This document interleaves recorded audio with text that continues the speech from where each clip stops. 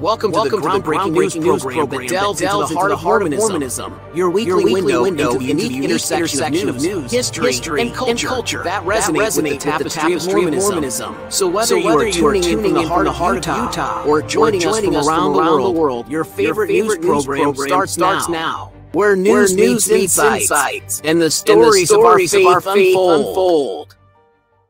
All right. Welcome to the Mormon Newscast, everybody. I'm Bill Reel. Let me turn this a little bit, get a little better lighting. Rebecca, you said that sounded a little bit like me with a little bit of a voice made a little higher. And RFM, I heard the rumor was that you agreed with her. So I went and got a different voice to do that intro without really having, I was trying to get away from my voice. Because I think you should stick with your voice. Okay. Well, maybe I'll switch it back. It sounds a little bit like Pee Wee Herman, I think, which not that that's a bad thing. It's not a bad thing. And it's very dramatic. It kind of has an echo, at least from where I was hearing, kind of like, welcome, welcome, welcome. So very dramatic. I love it. We'll have to change it up. All right. So, folks, welcome to the Mormon Newscast. Here we are. It is the 11th of March, 2024. I will put up here on the screen.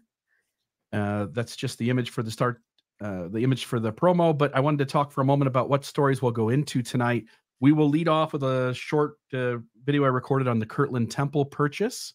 But what I think is going to make the most interesting conversation tonight, folks, is I hope you hang around for the rest of the show. There's going to be a long conversation about multiple data points about whether folks are staying, whether folks are leaving, or if they leave, do they come back?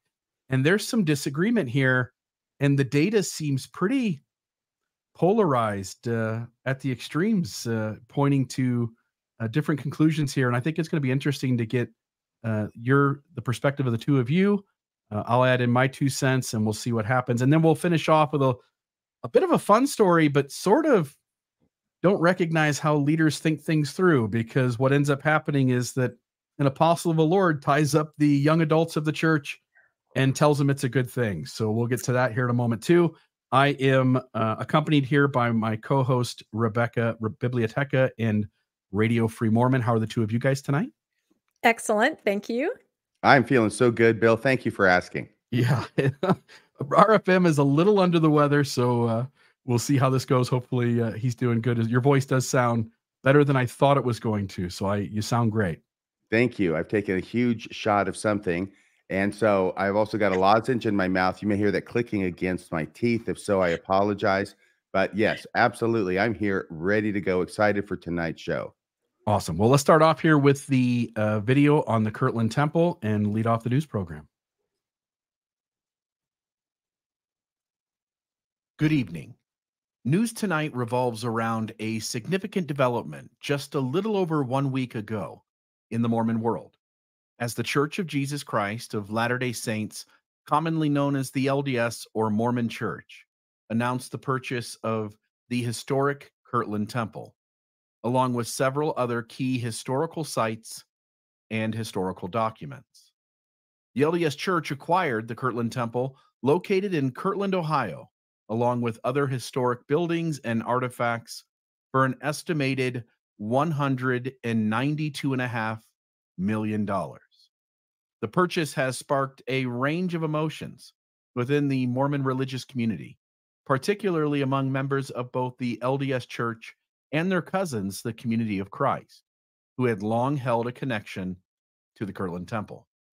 The Kirtland Temple, considered the first temple of the Mormon faith, has been a symbol of historical significance for the Community of Christ, formerly known as the Reorganized Church of Jesus Christ of Latter-day Saints.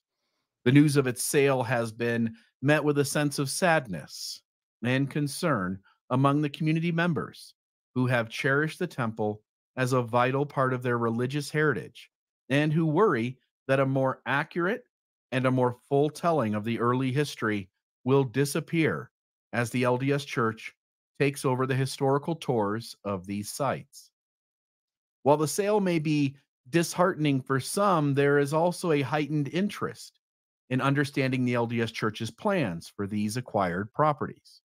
The church has not only obtained the Kirtland Temple, but also other properties as well as historical documents, such as the Smith family homestead, the Mansion House, the Nauvoo House, the Red Brick Store, Significant documents and artifacts include manuscripts and the Bible used in the Joseph Smith translation of the Bible, 7 letters from Joseph Smith to his wife Emma, John Whitmer's History of the Church, original portraits of Joseph and Emma Smith, and the cornerstone of the Nauvoo House, the original door of Liberty Jail, and the Charles Anton document, supposedly with the Reformed Egyptian on it, with the title of Characters, which is supposed to include inscriptions from the gold plates that made up the Book of Mormon.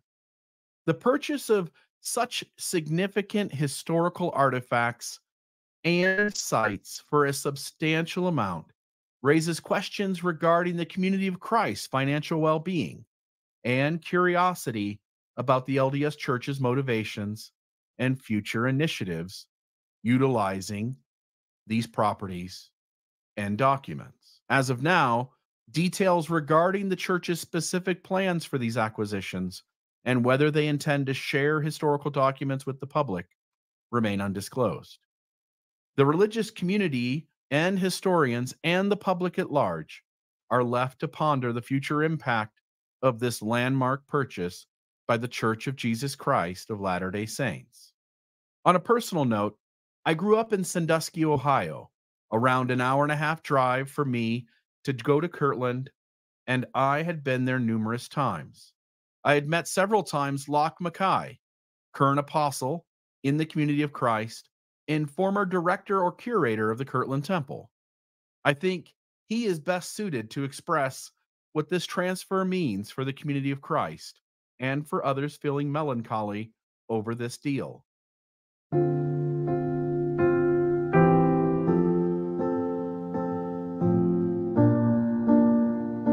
As an introvert, I hate talking about myself. Today, I'm going to make an exception. My grandmother was Lois Smith Larson, a daughter of President Frederick Madison Smith and granddaughter of Joseph Smith III. I grew up attending Smith family reunions in Nauvoo and Independence, but it wasn't until after university that I fell in love with our story. Following several summer internships, I ended up as director of the Kirtland Temple Historic Site and spent 15 years living literally in the shadow of Kirtland Temple. I moved to Nauvoo in 2007 and have lived on the Joseph Smith Historic Site for 18 years. These places have been my home for almost my entire adult life. I met my wife, Kristen, in the red brick store in Nauvoo and was ordained to my first and favorite priesthood office, teacher, in Kirtland Temple. I've almost certainly given more tours of Kirtland Temple than any living person.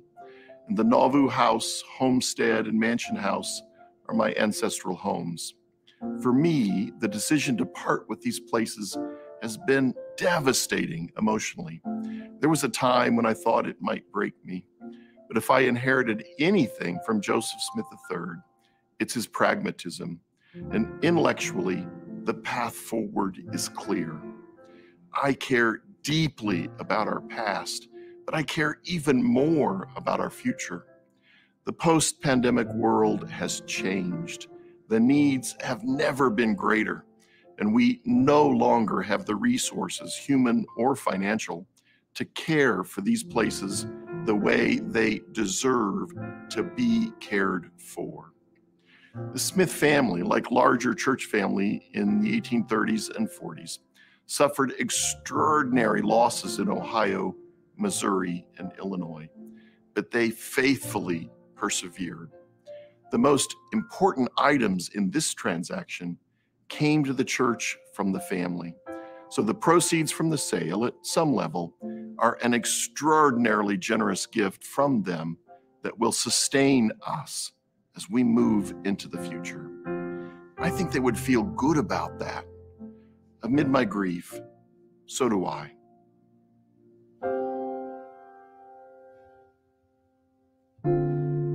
For President Stephen Vesey, I can only imagine he wanted to ensure this was finalized prior to the next president prophet, Stacey Cram, taking over leadership as the first female prophet president of the Community of Christ, or of any Mormon faction as far as I know. I can only imagine how unfairly she may have been criticized if this had happened under her watch. While Latter-day Saints are feeling glee over a long-held rumor finally coming to fruition, the community of Christ and many others are grieving over their loss, both of the temple itself and as an outward manifestation of their version of early church history. With a wealth of $265 million, the LDS Church has the resources to strategically shape its future and has done so here. However, given its history of narrative control and obfuscation regarding problematic issues, it would be reasonable to be skeptical about the church utilizing these properties and documents to ensure that accurate history is valued and told. So I wanted to get your thoughts, and then I'll share maybe kind of a concluding thought after that. But Rebecca, what do you think about this transfer of not just the Kirtland Temple, but several really important properties to church history, and lots of documents that also, I think, have a lot of value in our historical narrative? Yeah, there are so many angles to this. I think there have been so many podcasts. I myself did one. And I think in the words of my co-host Landon, he said, Brigham has finally completed the takeover of Joseph's church. And he said it a little facetiously, but there is truth in that. I think all of us were trying to figure out, how did this happen? Who made the decision? I reached out to some people in the community of Christ that assured me that it was a sort of a combination of the outgoing prophet, the incoming prophet, the presiding bishop, and the apostles. Like, the leadership did know. It wasn't something that kind of happened lightly, but then there were many others that didn't know. And I think that's where the story got, as you said, very emotional as we talked to some of these people that were really blindsided by it. But to be brief, I think the concern when they talk about now all these buildings and artifacts and documents in the hands of the church it's founded in, do they now control the narrative? What will happen to the narrative? The community of Christ narrative is very different, I think, from the LDS narrative. And I think about missionaries staffing these buildings, and I wonder if some of the stories that the community of Christ guides used to tell will be told. I had a friend who went to the site and they pointed to where the Fanny Alger incident happened. Well, will the LDS missionaries even be aware, number one, of that narrative? And if they were, would they share it? Will they explain why the Kirtland Temple was abandoned? Will they explain about the banking crisis and give that true information? Will they point up to over the archway of the temple where it says the Church of Latter-day Saints? And will they explain perhaps why the names were changed a little frequently in early church history because there were creditors after the church? These are part of the history. These are things that the community of Christ shares that I'm not sure if the LDS Church will share. So while I know that they do a good job of taking care of buildings, they're pristine, they look amazing, sometimes it seems like the heart and soul of some of these buildings disappear when they're whitewashed a little by a different narrative and just presentation. So those are kind of my initial thoughts. RFM, your thoughts? Yeah, I mean, I saw this happened, I think it was a week ago today, was it, that the news broke? And I was, or Tuesday, anyways, flying back from Utah. Once again, the lozenges, I apologize. And everybody's going crazy about it. And I'm thinking, rarely has any real estate transaction caused so much controversy. But then I put myself back 30, 40 years as a member of the church. And the acquiring by the LDS Church of this temple, I would have seen it as the church is true, right? So a real estate transaction, because the LDS Church has enough money and the reorganized church or Church of Christ has so little money that they're in a position where they have to sell. Now this transaction takes place and it's like the second coming. And I can only imagine what people who think that Jesus Christ is coming along with that second eclipse on April 8th of this year are thinking about this. Although I do have an inside line that reached out to me the same day this broke, who is an attorney who has, at least in the past, worked for the church, who wanted to give me some inside information, which I will pass along to you for what it's worth. First off, this person has worked as an attorney in similar kind of acquisitions, large, big acquisitions in the past. And not on this one, though. Want to make that clear. But he told me that that $195 million, that may be what the church paid. But in his opinion, that's nowhere near what was paid total to acquire these buildings, these documents. And what he told me was that it's very common for the church, and indeed did happen with the transaction he was working on in the past, reach out to well-heeled members and ask them to give a sizable donation, which they can then use as a tax write-off. And they pool millions and millions of dollars that way, in addition to whatever it is the church pays. And it was his opinion that the church is paying $195 million, but the total amount being paid is much larger than that due to the donations, which are not paid by the church, but are being used as part of the transaction. Anyway, it was also this person's opinion that, and I heard a little bit of it in that video you played of the president of the church, the Community of Christ Church, which is they have certain obligations that they have to fulfill financially. And some of those have to do with the pensions for full-time people and historical individuals, people in history. They're historians, as well as other people who have pensions, and those pensions are in danger of not being fully funded. And so this transaction was entered into in order to ensure the fact that their pensions would be there for them and would be fully funded. And then after that, you know, we'll just have to see what happens. But I feel like that's what they were more interested in. They had to make a choice between the history and these dearly held properties that they have had for, well, since the beginning, practically, excuse me. And they went with the needs of their members and their employees today. So having said all that, this does remind me, though, when I was a kid, I used to play Monopoly. And when I was a grown-up, I played Monopoly with my kids.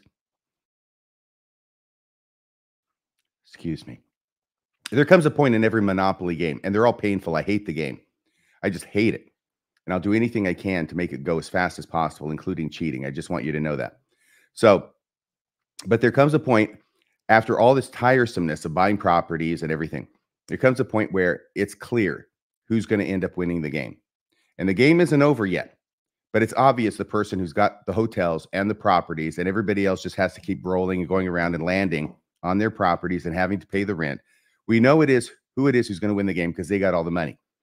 And then it's just the painful process of getting to that point where they actually break everybody in half and take all their money because they have to pay it all. So, excuse me. That's what I see happening here. And sometimes I've actually been the person who had all the money. Now, that's rare, but it has happened when I was cheating artfully enough to get to that position.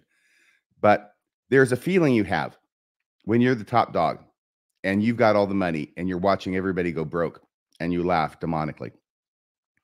But more often, there's the feeling on the other side of it when you're not the person with all the hotels and you're the one who's going through the bankruptcy process.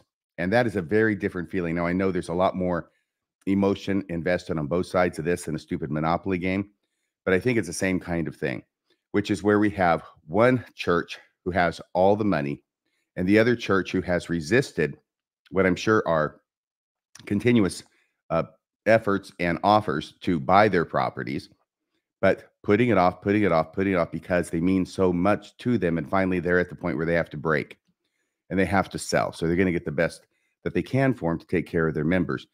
And I'm a different person than I was 40 years ago. And most of that's to the good. But 40 years ago, I just would have been doing the dance of joy and saying the church is true, the LDS Church is true, and they reorganized or not. And that's why we finally got the Kirtland Temple back from them, together with all these other properties, which are so important to church history. But now at 64, I can look at it and say, you know, I get being happy about it, but I think we need to take into account the extreme sadness, which I heard all over that video that you played. I'm glad you played that, Bill, from the people on the other side. And I think we just need to be a little tempered, or the Mormons, the LDS Church needs to be a little bit more tempered in its celebrations and taking into account the fact that on the other side are people who have given the last best thing that they ever had in their lives. Lots of them feel that way. So I wanted to say that. And so that's about all that I have to say, except for it does remind me of the old expression. I think the LDS Church is fulfilling it, that the one who dies with the most toys wins. And I think the LDS Church is going to do that. They sure as hell are. I mean, all the other Mormon factions could band together, throw their money into one pot, and they wouldn't have enough to overcome it. So, and it wouldn't even be close. I just want to note a couple of things to wrap up this story.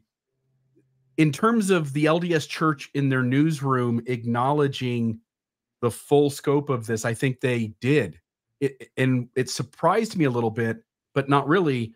Once they tied to the hip of another entity who was basing much of how they behave in real time in honesty, transparency, authenticity, the LDS Church had no choice but to say exactly what properties they bought, what documents it was.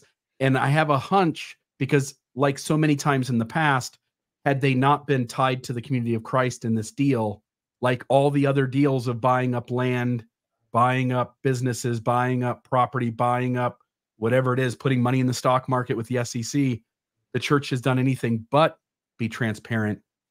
It shows you what kind of organization the community of Christ is, for why they were being forthright about what this deal entailed.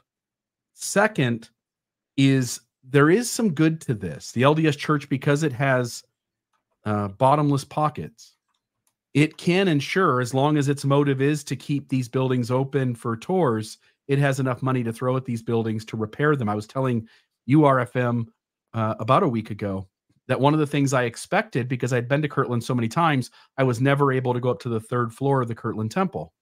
The staircase there, I'll just note it for people, it has 33 steps, representative as symbolic of each year of Christ's life. Supposedly he dies when he's 33 years old.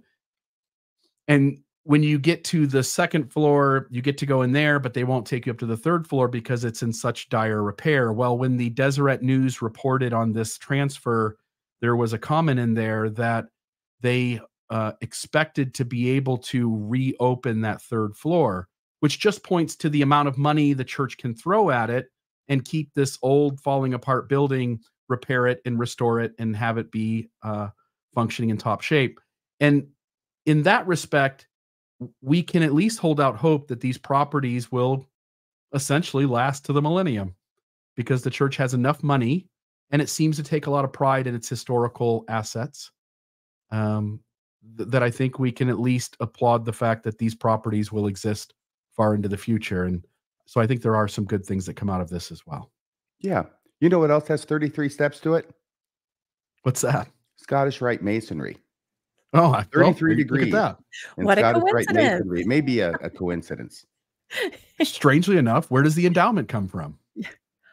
Well, masonry. Can I make one more point very quickly? Please.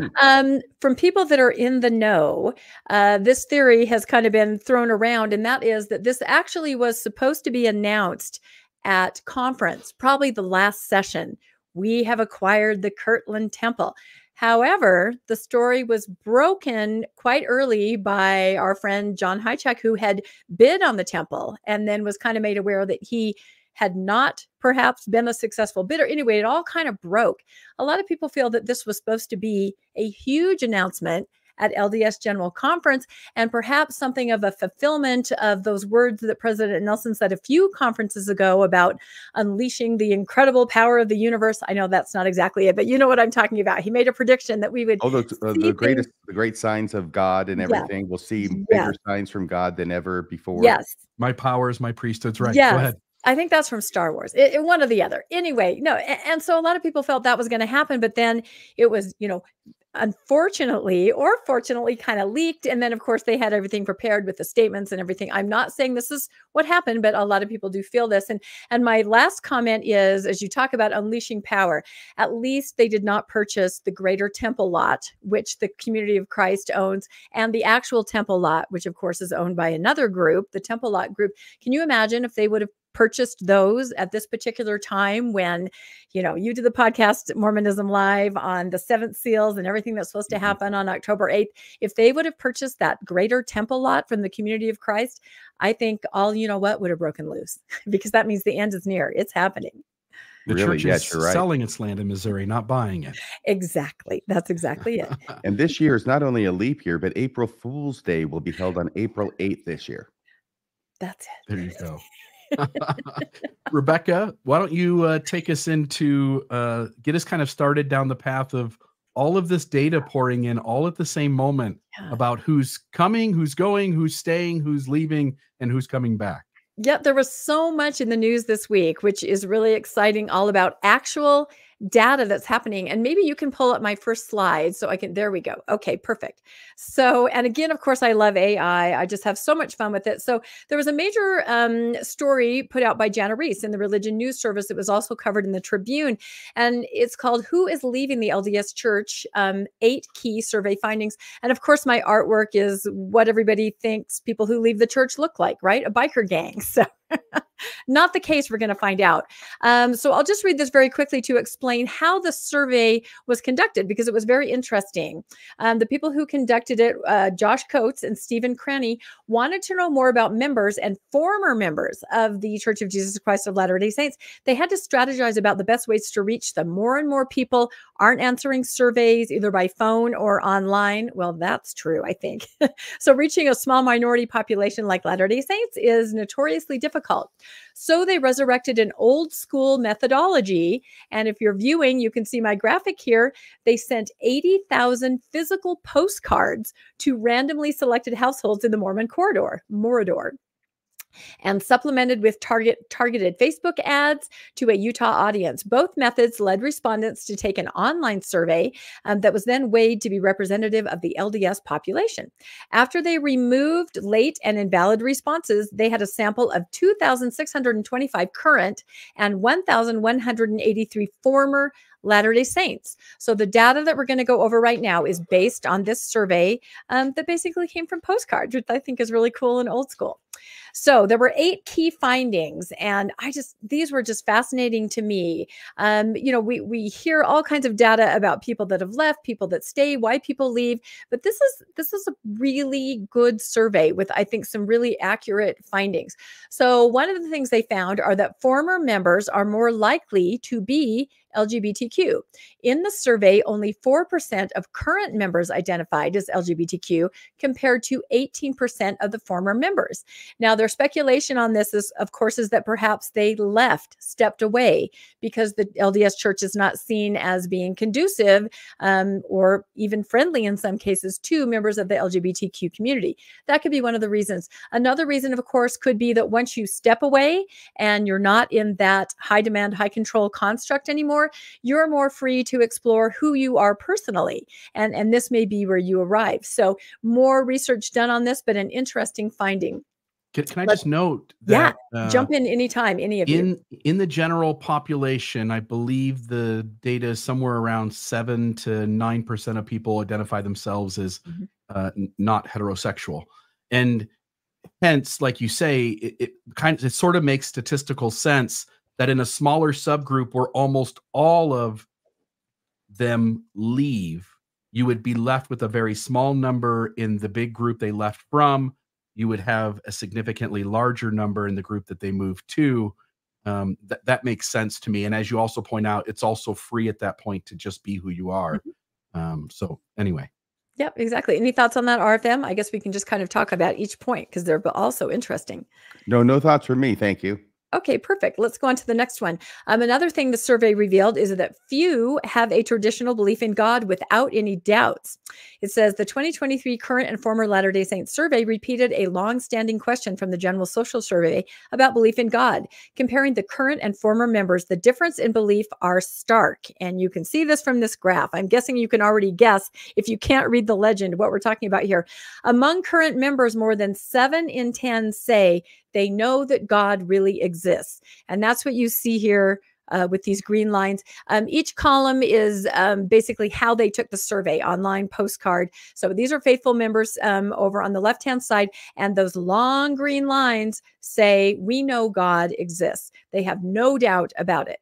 That's more than 6 times the rate of certainty about God among former members. So you look over to the right-hand column and you see that green, it's a much smaller representation. Purple and some of the other colors mean I believe in a higher power.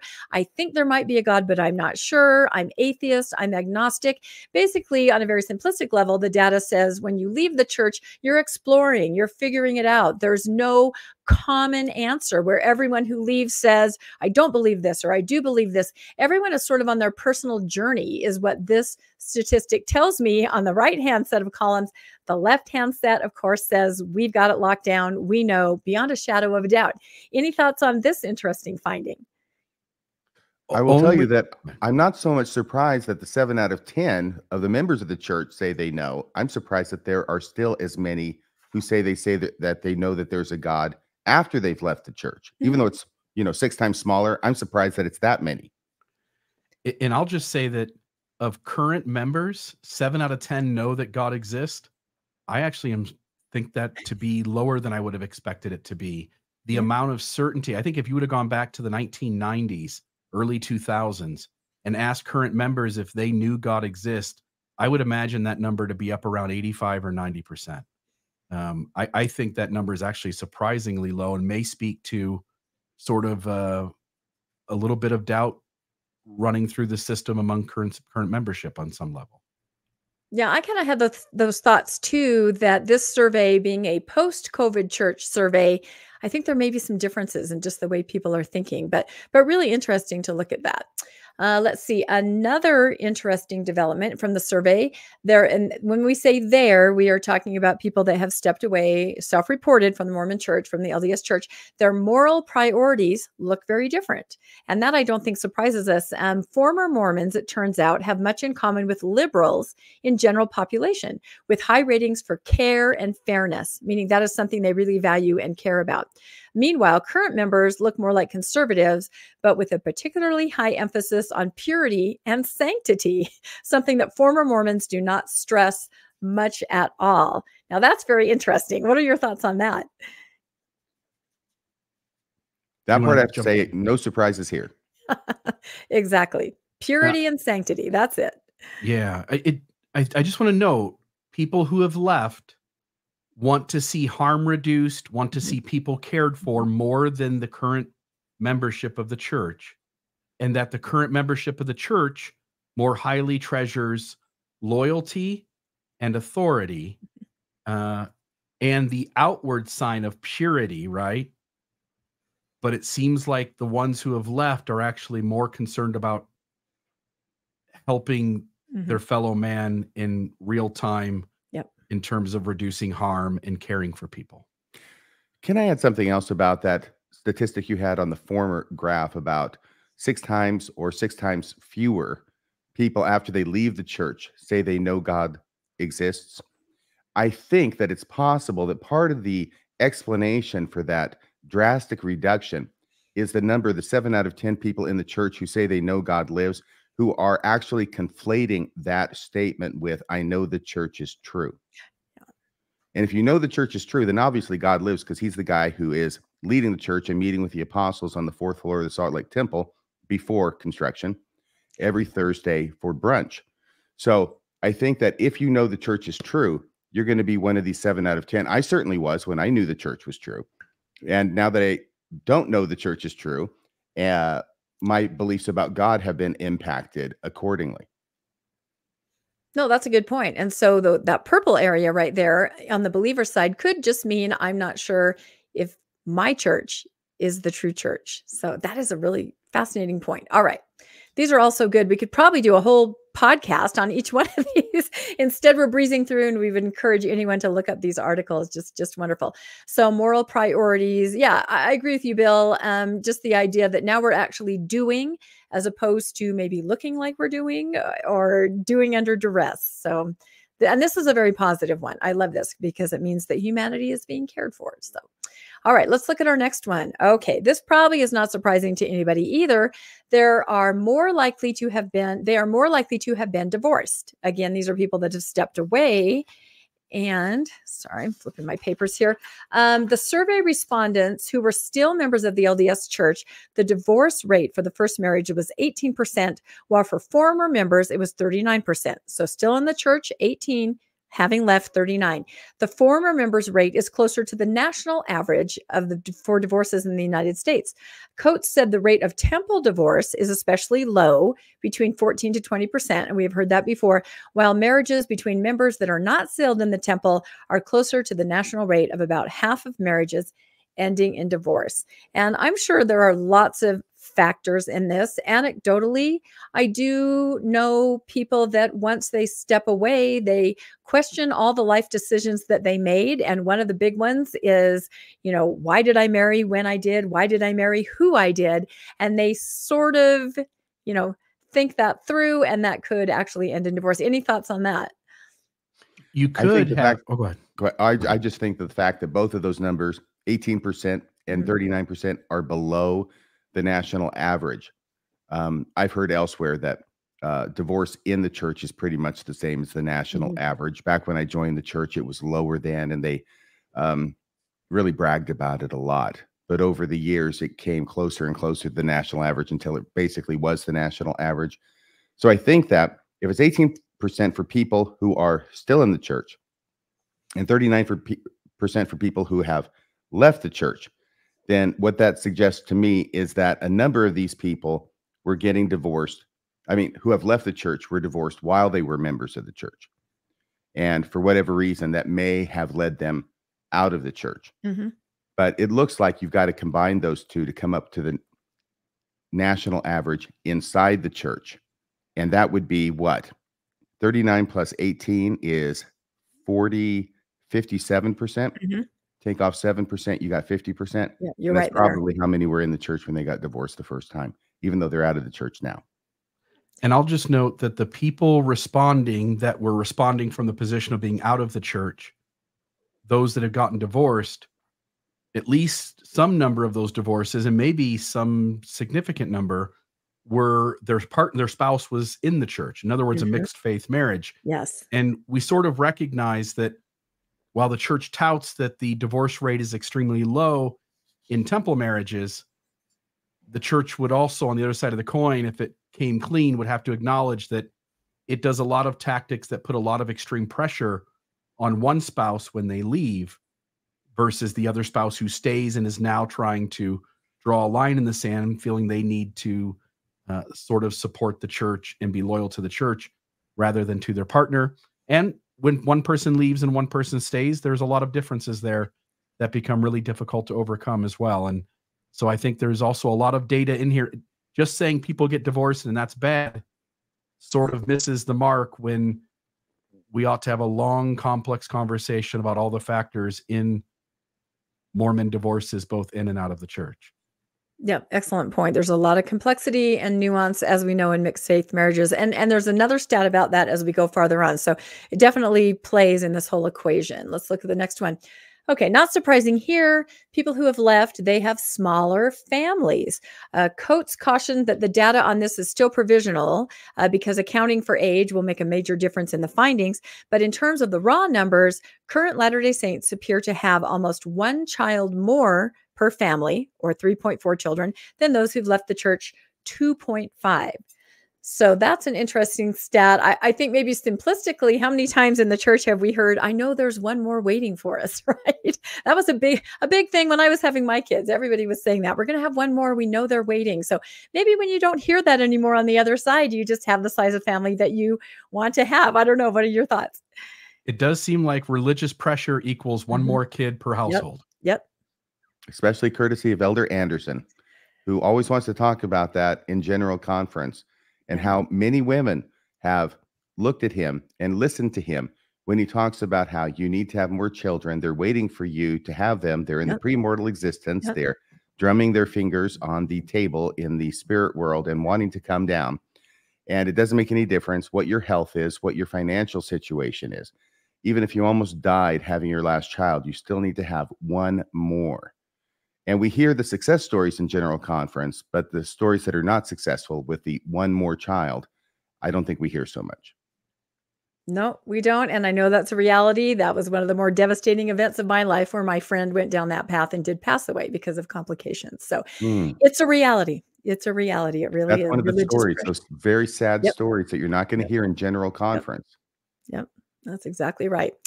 All right, let's move on. Many say they have left the church because of historical issues. Now, this is the one I was most interested in because there's a lot of information out there about why people have stepped away. They want to sin. The new one with Brad Wilcox, it's just trendy and cool. You know, they're too lazy, all these different reasons. But here, this survey actually seems to give some of the answers that I'm familiar with in talking with people and hearing their stories.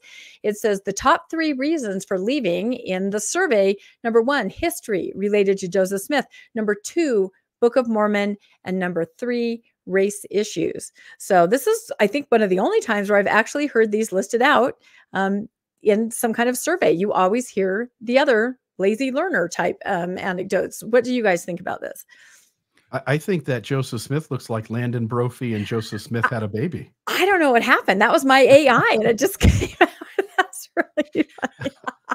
Well, that book, is that a Book of Mormon? Because it's freaking me out, the 3D it's doing. It's like something that should not exist in the natural world. I know. And he probably has too many fingers and thumbs. I don't know when AI is going to fix that. I don't know why that always happens.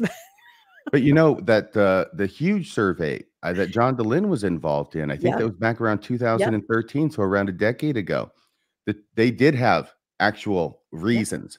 And I think the top one, it had to do with your age. Younger people were more concerned in leaving the church over social issues like LGBTQ issues. And older members of the church were predominantly more leaving over the issues of polygamy and finding out how it was that Joseph Smith actually practiced that principle. Yep, I think that's true. And I was kind of surprised that one of those didn't include treatment of people or, as you said, LGBTQ issues. And so, again, we don't know exactly the demographic of the sampling. We're not sure. Maybe this indicates that it skews a little older. I'm not sure. Any thoughts on that, Bill? Say that again. I was looking. I was looking at the comments and seeing if Landon was chiming in about my Joseph Smith comment. So he might be. I know he had to jump out of the chat for a little bit, so we'll rewind for him. So no, I just wondered if you had any comments on those reasons, because I know they didn't really touch on any of the more treatment of people or things like that younger people might be interested or more concerned about. But yeah, I think you have to sort of separate them age-wise. I think the church has done a really good job of creating different Mormonisms for different age groups. And just, I think in the last maybe year or so, kind of collectively putting the Come Follow Me manual as one lesson for everyone. Now you'll start to see membership all sort of be on the same page moving forward. Obviously, the older generations still are going to hold on to a lot of the things that were taught in the 80s and 90s, early 2000s. You know, history related to Joseph Smith, I think the primary one there that we all see is Joseph Smith's polygamy. Book of Mormon not being an ancient text, and the race issues. The church will forever be plagued by its past stances on race until it apologizes. It refuses to apologize, hence it will make race an issue forever and ever and ever. The church can simply apologize, say it did wrong, say prophets aren't always the best litmus test for truth, and then we could all start to move on, but they'll never do that. So yeah, the LDS Church is like the Fonz on Happy Days. He just can't say he's wrong. Does anyone still know who the Fonz is? I mean, I do, obviously. But Arthur Fonzarelli? Look it up, everybody, if you don't know. So, yep, great comment. I hope so. He jumped the shark, right? Yeah, he jumped absolutely. the shark. Hey, that's right. I knew that in real time that was the end of that show. Yeah. Oh, do you know what? I did too. I witnessed the jumping of the shark, and I didn't have those words exactly, but I thought they've really gone too far. I think is how I thought of it. Yeah. Yeah. Yep. This is beyond cool. This has gone so far beyond cool. It's now dorky. And then the word jump the shark, that's where it comes from. In case anyone didn't know, that literally is where the term jump the shark came from, that Happy Days episode. All right, let's move on. Okay, the vast majority has no interest in returning to church activity. Okay, so and we are going to cover more about this Wait a second, later in the Rebecca. show. Shouldn't there be at least 40% who do have an interest and have returned to church This activity? is what we're going to cover, because there is some disparity here and some information that we're getting. But for this survey, the postcard survey, the vast majority do not. And I mean, look at that purple column there. I mean, the vast majority do not want to return. It says more than 4 out of 5 former members say that returning is very unlikely, with an additional 10% saying it's unlikely. So unlikely and very unlikely. You And get to 92. anecdotally, That's what I- 92% when you put unlikely and very unlikely together, isn't it? very, very unlikely. 92% of Latter-day Saints who no longer believe and have left the church, 92% say they are unlikely or very unlikely to ever go back. And 2% say they're very likely or likely to go back. Yeah. Where's this 40% coming from? That's what I want to know. We got to dive into that. Although, and I don't know if this is on a slide we're going to go to next, but I do know when people did talk about going back, it usually was a mixed faith marriage. And those dynamics are very complex. And there are reasons that somebody would return, especially if it was a mixed faith scenario, and especially if children were involved. You see that all the time, where people are making concessions just for the sake of peace in the family. So that could factor in too. So I don't think anybody's surprised by this, but it is kind of interesting to see this giant purple column right there, not going back. And then I thought this was kind of interesting. Most don't join another religion after leaving. And anecdotally, that's what I've seen. 70% of the former members select none when asked to describe their religion now. They say none. I have no religion. However, Coates observed the actual percentage could be even higher, because in the survey, an additional 19% chose other. And other could mean, not an organized religion, but something else. And then some handwritten responses sometimes were compatible with none. So they kind of wrote out what they were doing now. So, and I like my AI, she is running away from a church as fast as she can. But, I do know people that sometimes land for a while, maybe in another Christian church, or they try something, but almost everyone I know, they've just moved past religion. They may have personal spirituality, of course, personal beliefs, practice their own form of religion and spirituality. But as far as organized religion, they just don't want any part of it. What have you guys seen? Well, it's like I say, I didn't spend 40 years digging my way out of San Quentin to turn myself in at Alcatraz. Yeah. So to the first part about people leaving, I've said forever. I mean, there are people who've done this longer than me, but I've been doing this sort of analysis for 11 years. This road only, and I've talked to, at this point, a few thousand people face to face. This road only goes one direction, and that graph shows it. In terms of joining another church, I gave the Community of Christ a try for a while, for a few months, and I wanted something Mormon still, but I had given up most of my literal beliefs in God, or for sure Mormonism, Jesus, historical Jesus, and all of that. And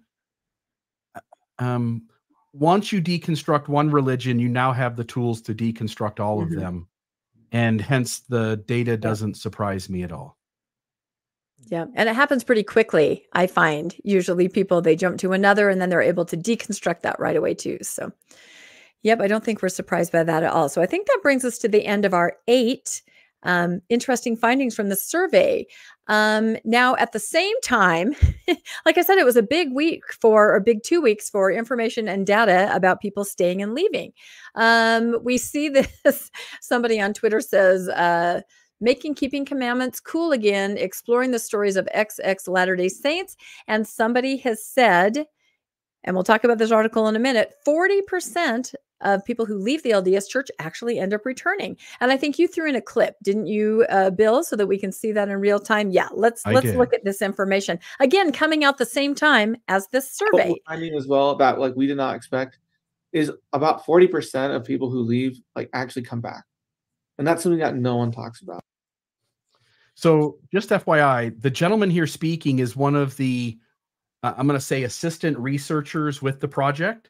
And we'll show, I think, some of this data here coming up. But we just shared the data coming out from Jana Reese. And this data is coming from a different direction. This was a study of BYU students, and again, I'll let you say that, but what surprises me here is that the data on these two sides are just so different. They are claiming that somewhere in the high 30s, up to 40% of people come back to church after leaving it, not believing anymore. Yeah, there couldn't be more of a difference in the data. And who are we supposed to believe? I don't know. Let's go on to our next slide. Let's see. We'll pass this right here. I feel like I should believe the guy who looks like he hasn't shaved for the first time in his life yet. I think that might be it. So this article that we're talking about that came out about the same time is Making Keeping Covenants Cool Again, exploring the stories of XX Latter-day Saints. And so to be an XX Latter-day Saints means that you're no longer an X, you have returned. This is by Jacob Hess, and this was in the Deseret News. So very interesting. This data, as Bill said, it just seems to be completely contrary to what we just heard. Contrary, this is from this article, to the presumption that once you leave, you don't come back. Professor Sam Hardy at Brigham Young University points to 3 different data sets that suggest a significant subset of people who leave do come back. In Hardy's own 2023 nationally representative survey of 2,030 U.S. adults, now it doesn't say Mormons, it just says U.S. adults, he estimates that 35% of the sample who reported stepping away from religion, 22% had reconverted. And in the National Study of Youth and Religion, professors at the University of Notre Dame and the University of North Carolina at Chapel Hill followed a nationally representative sample of thousands of American teenagers. That's the key. These are teenagers across a decade starting in 2002. Out of 2,207 teenagers who first identified as committed to their faith, 11 reported stepping away after 3 years, but after another 3 years, 36 had come back. So they're kind of using this data, which is not Mormon-centric. It's just people in general and religion to show that, yes, some people do leave their religion and some people do come back, but they're presenting it in a really hopeful way. Let's read this next part of the article. And these are my AI versions of troubled teens. In fact, it even says rebellious teen on his shirt. A similar longitudinal study by professors at Brigham Young University, the Family Foundation of Youth Development, followed 1,600 families from Utah, Arizona, and California starting in 2016, 61% identifying as Latter-day Saints. So in this survey, we are talking about people who are members of the church. Of those teenagers, again, teenagers, to me, that's a different issue, who reported being religious at first, 10% stepped away 2 years later. Of that subgroup, 19% came back within another 2 years. These shorter-term studies don't account for people who return to faith after longer spans of time or who leave again after coming back. So this is presented as, very positive data, but to me, it's almost apples and oranges. What do you guys think? Well, I'm not good at statistics, and I've proven it many times on this show. But I know it's 61% of these identify as LDS. But even if 100% had, okay, and it's not 100%, I know that. But if 10% step away, and then of that 10%, 19% come back within 2 years, we're talking about 1.9%, right, who come back. Is that right? I think that's it. Of the total number. So it's a very, very small number who end up coming back. And frankly, we all know people, although I think it's the exception rather than the rule, who have gone back to church. Mm-hmm. One of them is Don Bradley. Yep. Another is a friend of mine from college days who's come back to the church. He stepped away from it, was a big anti-Mormon for a long time, many decades. He's come back, got a great miracle story about the things that happened and God blessing him. So he came back to church. Mm-hmm. That's 2 people that I know of, but I don't know. The vast majority of people that I am aware of don't go back to church, have no intention of going back to church, and would think that going back to church would be the last thing they would ever do in this or any other lifetime. Yeah, ditto. The idea that 40% return, again, the other study you said was 35% stepped away, 22% of the 35% came back. As you're pointing out here, RFM, 19% of the 10% came back. Even using their data, I can't come to the conclusion that 40% come back. Also, when you look at children, when you look at young adults mm-hmm. who said they were religious at one point while they were Maya maids or deacons mm-hmm. or teachers, They step away from church for whatever reason that kids or young adults do, and then suddenly you're starting to grow up and you're going to get married, or you're going to start trying to adult. It makes sense that they would go back to church and give that a shot. But that's a very different story than the 35-year-old, 45-year-old, 55-year-old member of Relief Society or the Elders Quorum or the high priest who comes to the conclusion after a lot of research that this thing is complete bunk. Yeah, that was my thought. I thought, we're talking about younger people, transformative time of life anyway, back and forth. And I even said that. I said, show me somebody like my co-host on Mormonish Landon, 50 years old, finds the book of Abraham, spends 4 years studying, 4 years to try to stay in, for his family and his kids and everything. Show me that person who finally stepped away at extreme expense, for everything in his life. He's not represented in this kind of survey. So, and I think about, there's a book called The God Virus. It's written by Dr. Del Rey. He's not LDS. He runs Recovery by Religion, and he talks about religion in a metaphor of a virus. And you can be infected when you're young. That's when you're the most vulnerable. Your immune system is very, weak. You're young.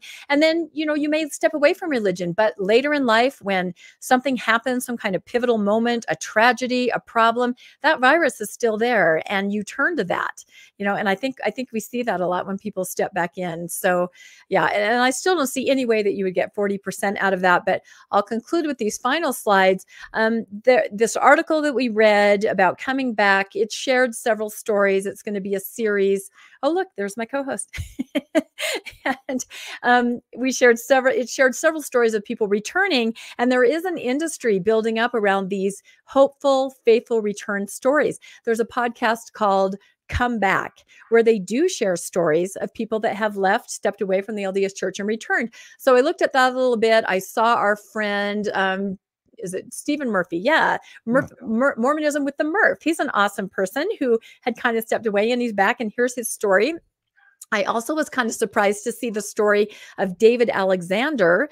He's also somebody on the Faithful Mormon side who podcasts a lot. He actually was never a Mormon. It says here that he was an evangelical searching for 47 years for the truth. And I'm not sure if that's exactly accurate. I think there might be a little more to that story. But he's also on there. I think there might be a little bit more. Paradise put up a parking lot? Yeah, there might be some more to that story anecdotally. Yeah. I've heard some things. Look it up online. Anyway, stories are shared here. You can scroll through story after story of people that have come back. There's another one called, let's see, I can't even read that. What does that say? Faith. Sorry, can you guys read it? I don't know. What are you reading? I'm reading the other podcast. These are the stories you've been looking for. Yeah, Faith is not blind. Faith, yeah, that's it. Sorry, I know. You can't even believe how small my screen is. Anyway, it's another podcast where they do share stories. Don Bradley's story I found on this site. And again, you just scroll through. There are positive videos of people returning to the religion. And I can only think that, especially some parents maybe whose kids have stepped away, that this would be very important. By the same token, with this industry of all of these kinds of podcasts, we have other kinds of sites and podcasts. We have Was Mormon, where people can log on and share their story, their leaving story, basically. And it's a really, it's such a great site. I would encourage anybody to go over there. They also have all kinds of historical information, but you can scroll, again, page after page of people that have stepped away and hear their story. I don't know if you've ever come across this website called Why I Left. What you can do is you go to the map, you find where you live. If you're not comfortable putting your pin where you live, you can put it at a stake center or somewhere else. But each little smiley face here represents a person that has left in a geographic area. You might be really shocked to look up where you are. This is just kind of the Wasatch Front, one little area. And when you click on each smiley face, it comes up with a little, just a few words. I left for history. I left during COVID. But you start to see the scope of it. It's all anonymous, but you just start to see that you're not alone. There are so many people that have stepped away. So again, that 40%, I'm not really sure. And I think that RFM is now going to share some other statistics from the Widow's Mite. They're going to shed even more light on this. Yeah, the Widow's Mite came out with a new report just over this past weekend. And I got a hold of it because it was very simple, very straightforward, and quite stunning as to its conclusion that the active membership rate of the LDS Church has been in decline for the last 10 or so years. Do we have those? By the way, before I start with this, let me make it really clear. I do not care if the LDS Church grows or if the LDS Church is flatlining or if the LDS Church is actually shrinking. It does not matter to me. If the LDS Church works for more people or fewer people or the same number of people, God bless them all. But we definitely seem to have a war of numbers and statistics, a tumult of statistics going on here.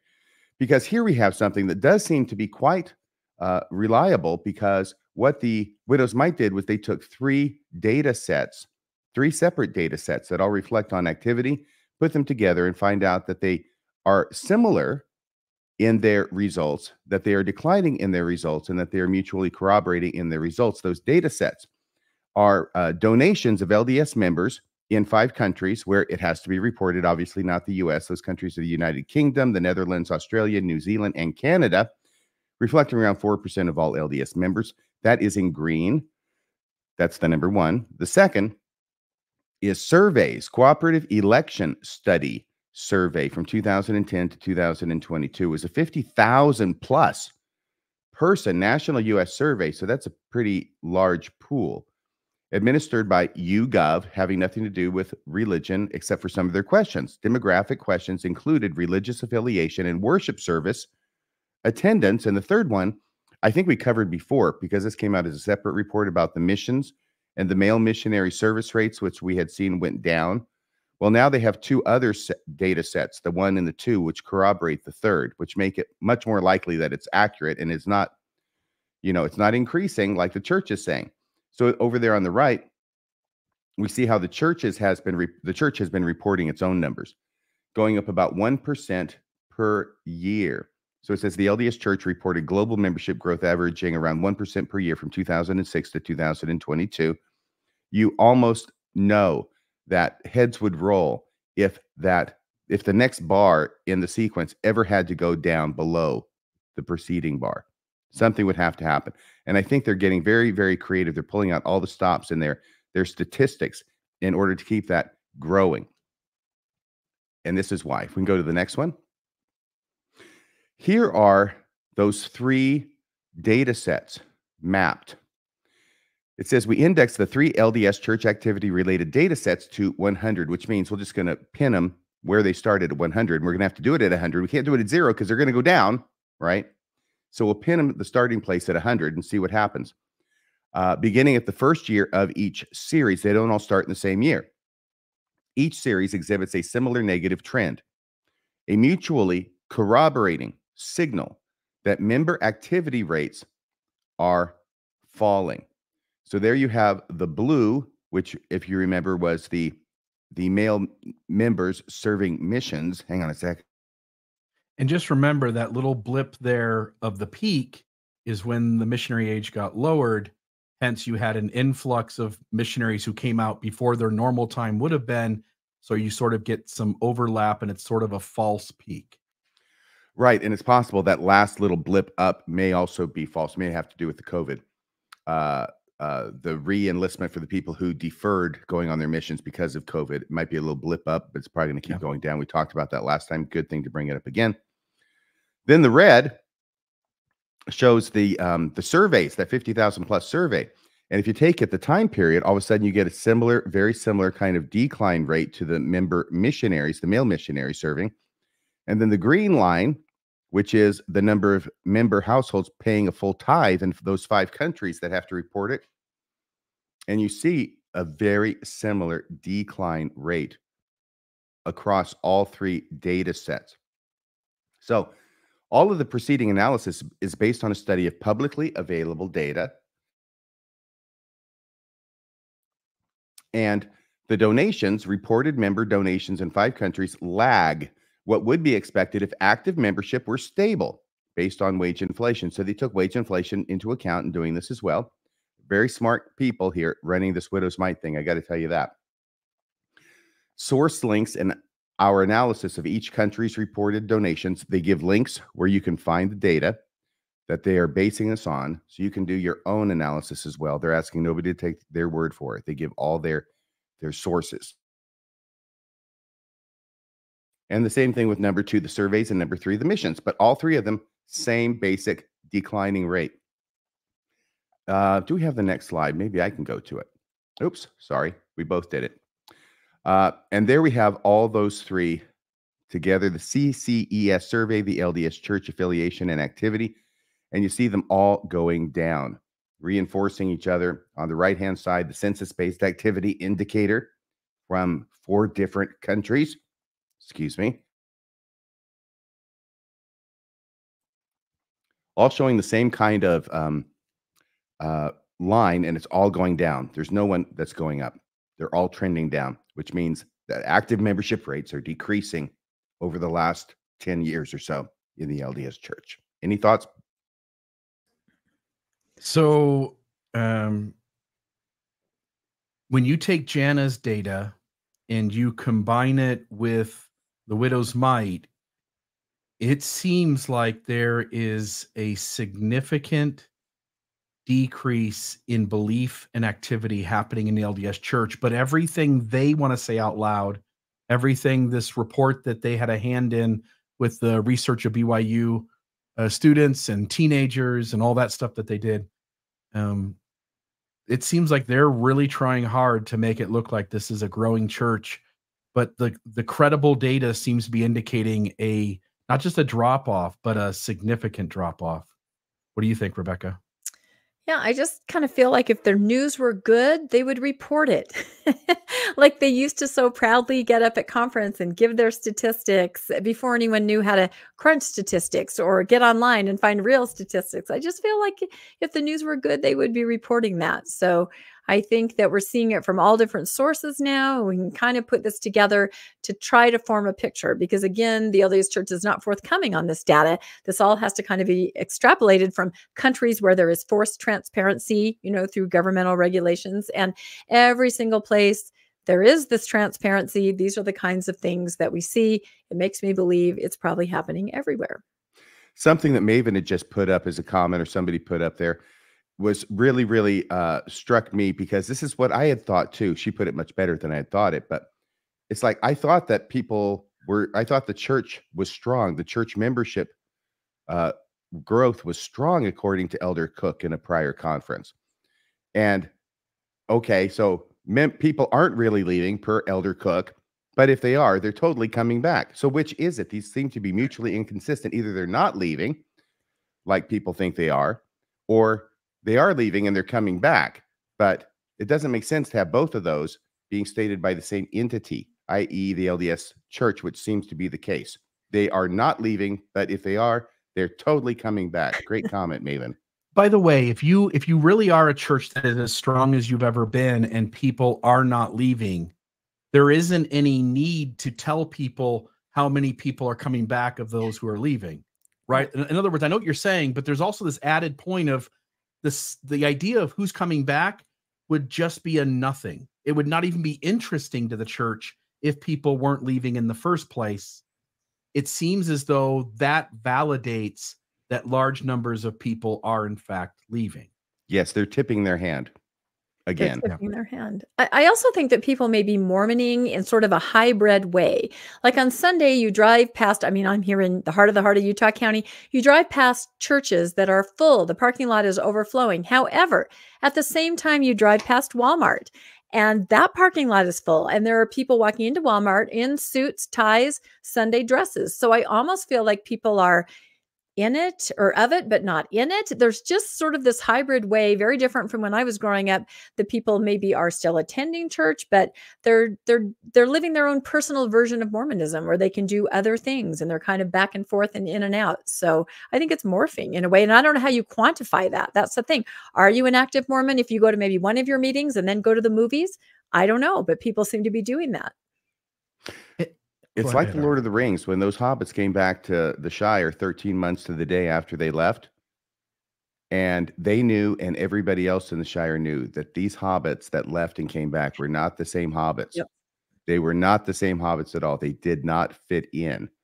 And so any Mormons who do go back, I expect they're not the same Mormons as they were when they left the church. When you look at the data point there on the left, you know, starting back in the first of those three subsets when they started collecting data before 2010, 2009 maybe was when that started. And, you know, they start off with saying, okay, this is where we're going to start all of this research. So it starts here with the church having 100% of whatever we started with. That makes sense. Now, here we are in 2024. The research has come in from 2023 and before. And what their data is saying is that we have lost somewhere between, I think, I don't know what the number was, and maybe that's another slide here, but 5 to 20%. But this here shows 100% down to like 65%, which means if we understand those lines to be accurate, we're talking about a decrease of around 35% in activity since 2009. RFM. Yeah, Bill, just so you know, those are not percentage points. They just pegged it arbitrarily at 100 so they could track the downward. Gotcha. So if we can go to the very first part of this, I can do it. We can go here, right?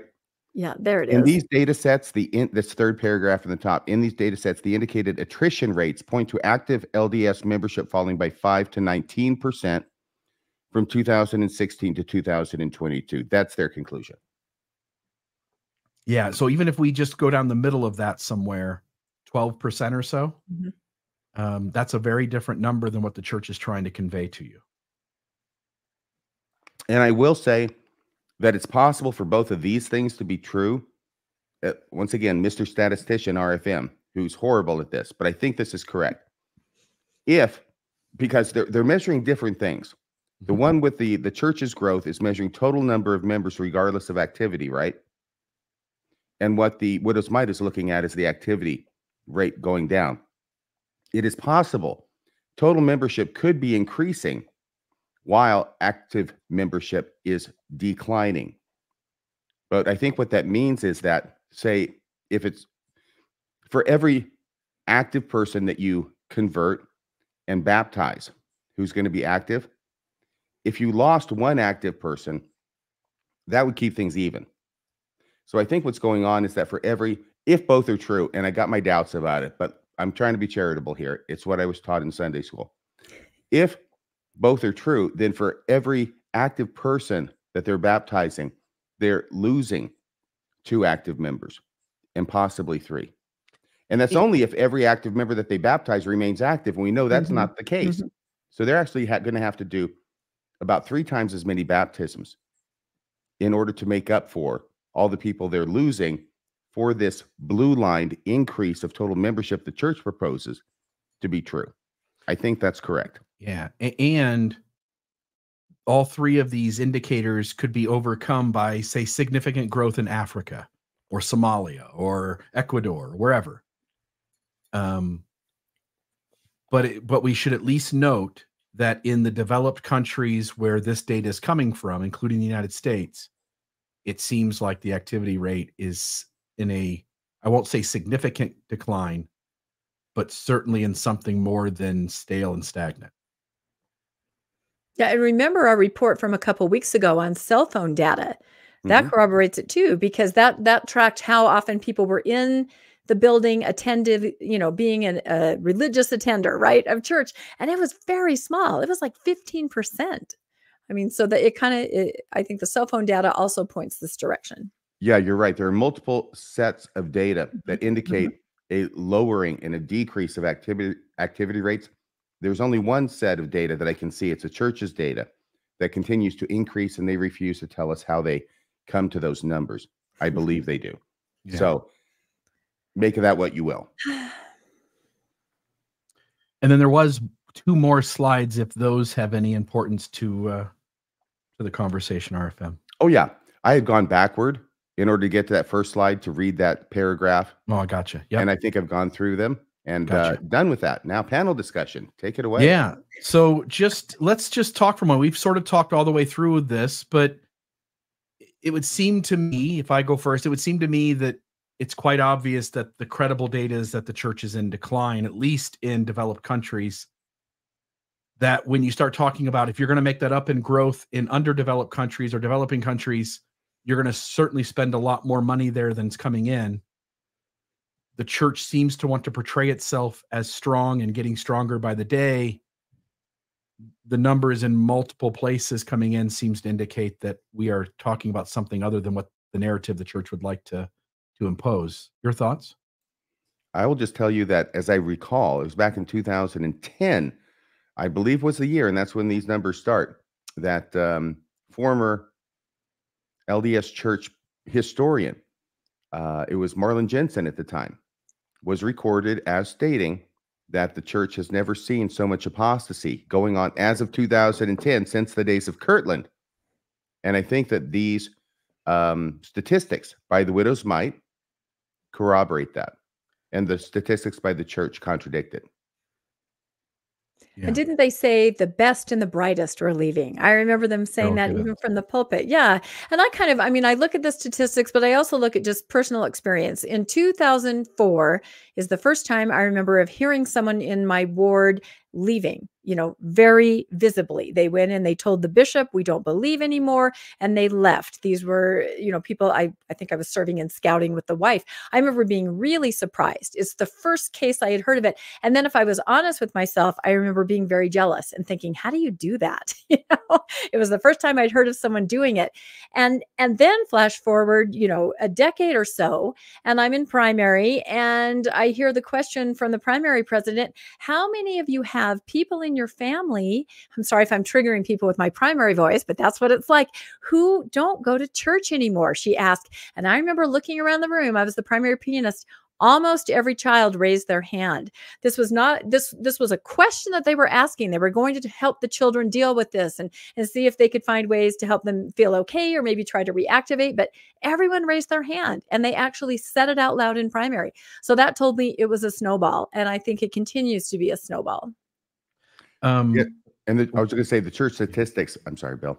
No, go ahead. Also contradict all the hijinks that we see going on with the combining of missions, with the combining of wards, with the combining of stakes, all doing it to try and make it look like it's growing, when actually they're cutting down the number of membership in each ward and the number of wards in each stake and the number of missionaries in each mission.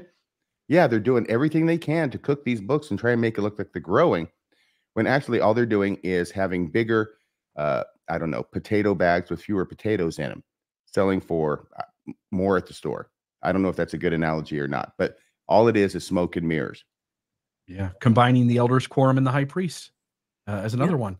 And just note too, how much of an emphasis has the church leadership placed on doubts and talking, having talks centered around the fact that there are problematic issues, putting out the gospel topic essays. It seems like whenever the youth or the church leaders are talking to the youth, they're talking about things in church history. We didn't hide anything. You should know that. Yeah. So it seems like a significant emphasis from the top church leadership to talk about things in a way that would indicate people are also leaving in some sort of mass scale. Lowering the missionary age, starting the program while you're still on your mission, about being retained in the church, and having somebody on the other end when you get off your mission to mentor you and make sure that you stay in the church. Oh yeah, it's a problem. If it weren't a problem, they wouldn't be doing all of these programs. Yeah, you got it. Okay. Anything else from you, RFM? I think I've said my piece. Thank you so much, Mr. Reel. Sweet. All right. Well, then let me put up on the screen here. We'll end with a little bit of, part of me wants to laugh. No. And part of me wants to scream. Oh my gosh, I can't believe they did this. I was watching The Curse of the Mummy's Tomb last night. This looks like, one of the excerpts. Oh my God. Yeah. And I was actually going to play the bit here for everybody. So here it is. This is just a little 1-minute synopsis of it. A covenant is a pledge that we should prepare for, clearly understand, and absolutely honor. These 5 covenants, however, are not separable. You can't choose to make a subset of the 5. You make all 5 or none. We tie you up really good or else. Each covenant adds a bond, drawing us closer to and strengthening our connection with God. We further decrease our risk to separate ourselves from God because the bond is stronger and draws us closer. In other words, making multiple covenants along the covenant path helps us mature in our discipleship. As you accept this invitation, this too will have the metaphorical effect of shrinking the green exercise band, drawing you closer to Heavenly Father and Jesus Christ, and strengthening your covenantal bonds with them. Whether you have 1, 2, or 3 loops, heed the Savior's caution. Whoever said the church leadership wasn't into BDSM, right? Oh my God. So did they not run these things through past people before they do them for the optics? Look at that picture. I can't even look at that picture. Women and people of ethnicity are tied on the stage, have their hands tied. I thought, you know, if you guys remember maybe 7 years ago or so, Elder Bednar does this thing where he's talking to the youth and he grabs this like 10-year-old kid and he holds the kid and won't let him go. And the kid ends up crying. You know, the kid is traumatized. Some grown man who he really doesn't know. I mean, you can say Elder Bednar is an apostle of the Lord. For a 10-year-old, you're like, I don't know that guy. So Elder Bednar grabs this kid and holds him tight and the kid cries.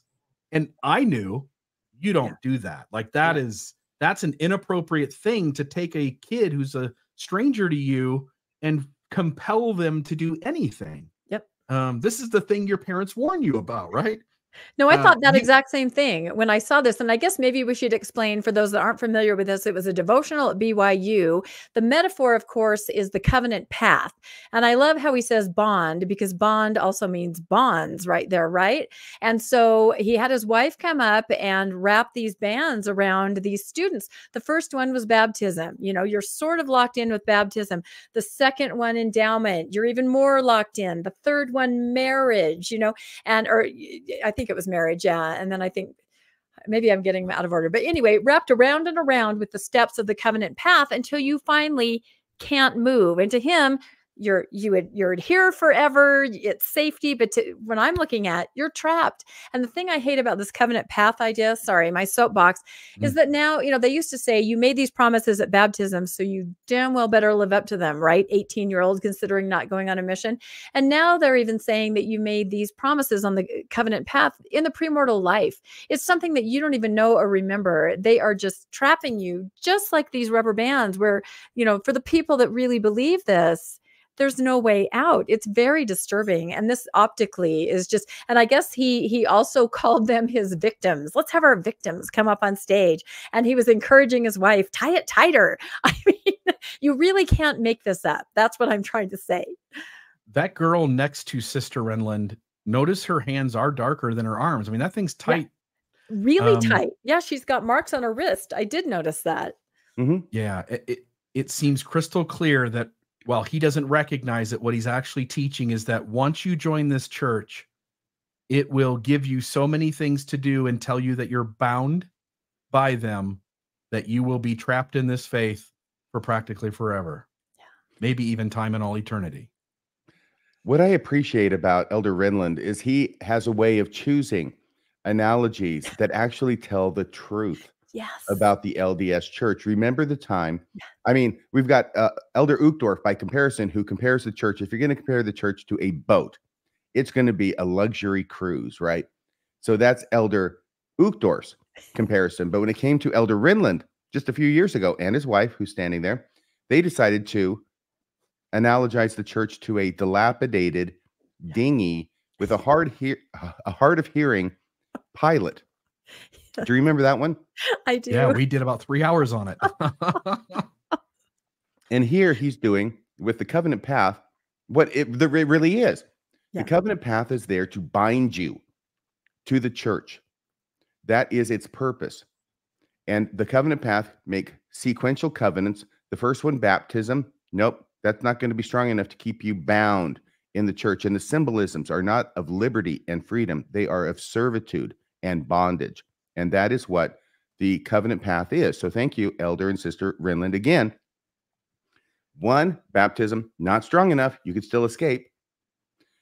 By the way, to be fair, he's saying one arm is you and the other arm is God. and you're being Exactly. bound to God. But I think we all know what the reality is. Yep. The second one, because people don't have to go through these covenants to be bound to God. I suppose Sister Teresa or Francis of Assisi may have been bound to God without the covenants. I'm just saying it's a counterexample. Second person, now it's baptism and getting endowed in the temple. Okay, well, now you're bound tighter, but you can still get out. Okay, so now we need the sealing. We need the sealing in the temple. And once you've been sealed in the temple, you're going to be bound so tight to this church that you cannot escape. And the funny thing is that they end up replicating what it is the church has taught from its inception almost is the role of Satan. We have the idea with Elder Bednar, who's taken agency and made it moral agency, which actually means no agency, and you don't get to choose. You have to do what it is you're supposed to do. Okay? That's how we retranslate agency. And here, there are a number of scriptures that this replicates, but the scriptures from the Book of Mormon are not talking about God. They're supposed to be talking about Satan. Let me give you a couple, okay? 2 Nephi 26:22. Speaking, I'm just going to read from this article from February 2019 in the Ensign magazine called Free to Choose. The adversary doesn't stop after we have decided to commit one sin. He wants us in his power. The Book of Mormon teaches us about his tactics. That's Satan's tactics, the adversary's tactics, the bad guy's tactics, to bring people into bondage by degrees. Yes, by degrees. Quote, he leadeth them by the neck with a flaxen cord until he bindeth them with his strong cords forever. That's the Book of Mormon talking about Satan. Does that look like what's going on with Elder and Sister Renlund? You decide. And in 2 Nephi 28:22, a couple of chapters later, we also read, quote, others he flattereth away and telleth them there is no hell. And he saith unto them, I am no devil, for there is none. Well, obviously, Elder Renlund is not saying he's the devil. He represents God. He's an apostle, right? And thus he whispereth in their ears until he grasps them with his awful chains. They are trapped. They're stuck. Boy, oh boy. Yeah. There you go. Teaching the truth, really. The LDS Church ends up fulfilling Book of Mormon descriptions and prophecies of the Antichrist and the false religions that will arise in the last days. And it does it with a fervor that you would almost think they're trying to do it. Yeah, I ended up sharing the dilapidated dinghy and the whack-a-mole Radio Free Mormon episode. I got the chance to sort of be on that with you, and I think we went on for about 3 hours, a part one and at least a part two. Any final comments from you guys? Anything else that happened over the course of the week that you guys want to mention? Otherwise, I'll close out the show. But the church just keeps on doing its thing. It does roll forth, sort of like a stone cut out of the mountain without hands. It's just going the wrong direction. Yeah, and crushing vast numbers of people on its way. Yeah. Anything else from you guys? I've said everything I want to say. I had a great time tonight, and thank you for including me in this enjoyable discussion. You're welcome. Rebecca. Yep, it's always fun. It's always good. And we're sad that we missed last week, but I think we came back with a bang, didn't we? So it's all good. We're on track. Love it. We were at Thrive. RFM and I were hanging out, and Bill was doing birthday stuff. So it was a good time. Yeah. Check out Rebecca Biblioteca at the Mormonish podcast. You also have a Mormonish YouTube channel. You and Landon Brophy do that show. You can check out Radio Free Mormon at radiofreemormon.org or the Mormon Discussion YouTube channel. You can also check out Radio Free Mormon Shakespeare podcast or Mormon Sunday School. And I co-host with RFM on Mormonism Live on Wednesday nights. And we have a lot of fun doing that at 6:20 p.m. on Wednesdays Mountain Time. And that's also on the Mormon Discussion YouTube channel. Folks, have a great night, and we appreciate all of you following along. If you have any news to break, just put it in the comments down below on this episode, and we'll check that out and notice those. And folks, we hope you have a great week, and we'll see you next Monday at 6 p.m. Bye-bye, everybody.